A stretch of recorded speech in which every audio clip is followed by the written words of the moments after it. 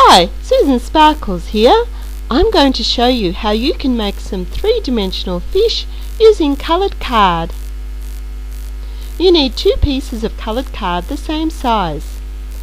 On one of them, draw the outline of a fish. Then put the 2 pieces of card together. You might like to secure them with paper clips and cut around so you'll end up with 2 fish the same size.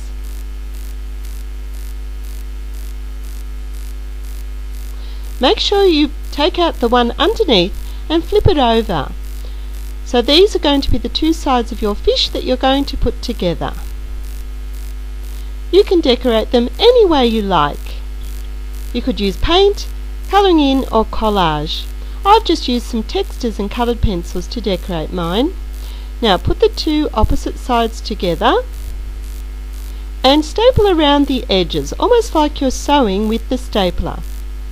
Then you make sure that you put something in the middle. I've used some shredded paper to make it into a 3-dimensional fish shape.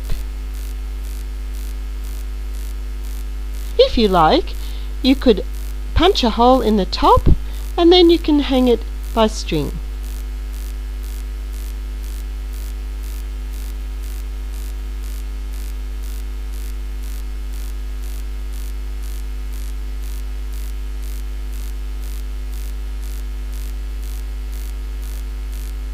I hope you enjoy making your 3D fish. Goodbye.